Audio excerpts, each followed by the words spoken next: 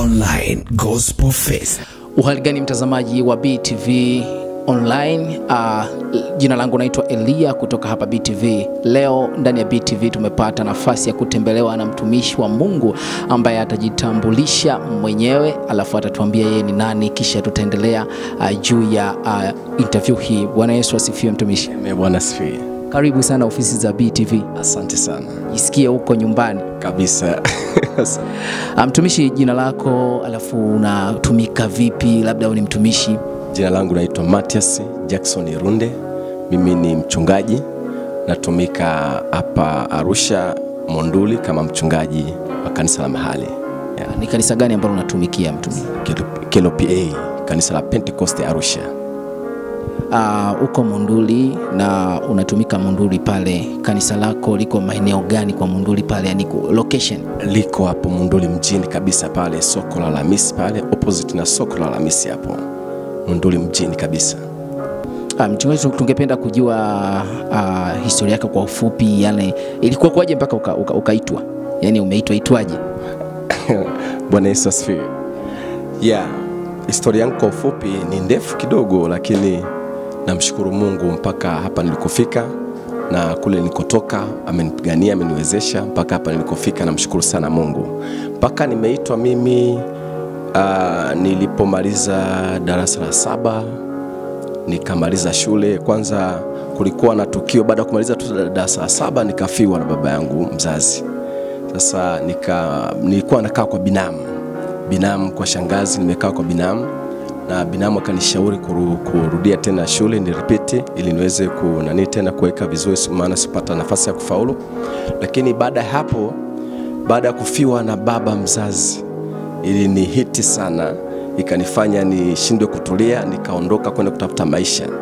Nikaelekea maeneo ya Igunga kule Shinyanga, nikaingia ndani sana kule kulima pamba kutafuta maisha. Nikawa nalima pamba kule. Nilikuwa chini ya mchungaji Julius Mada, kanisa moja la EGT. Nimekaa chini yake, amenilea kiroho. Nikaanza kusikia wito kutoka ndani. Tunafunga, tunafanya maombi ya kufunga. Nikaanza kusikia kumtumikia Mungu. Ananipa na ubiri siku za katikati ya ibada, hata Jumapili pia. Baada ya pale niliondoka tena kidogo, nikaelekea maeneo ya Kahama kabisa kule ndani sehemu moja wanaita Loa. Nikawa chini ya pastor mmoja anaitwa Samuel Kazwenge, na mwinjilisti mmoja rafiki yangu mzuri sana, mkumbuka miaka mingi iliyopita, anaitwa Ezekiel Mayanzani. Na kupitia yule mtumishi pia nikasikia kumtumikia sana Mungu, na akawa ananichukua, tukawa nasafiri naye kwenda mikoani wapi, kama mhubiri anaalikwa, mimi kama nilikuwa pamoja naye, tunatembea naye, akanifundisha huduma. Baadaye tulikuja kuachana, lakini wito ukaanzia hapo. Nikaanza kusikia ndani kutumika. Nilianza kama mwinjilisti, na ubiri kanisani, na ubiri masokoni, na ubiri mitaani, na ubiri kwenye ibada za usiku saa 2 hivi. Wito ukaanza kuchemka zaidi, nikaanza kumtumikia Mungu kama mwinjilisti.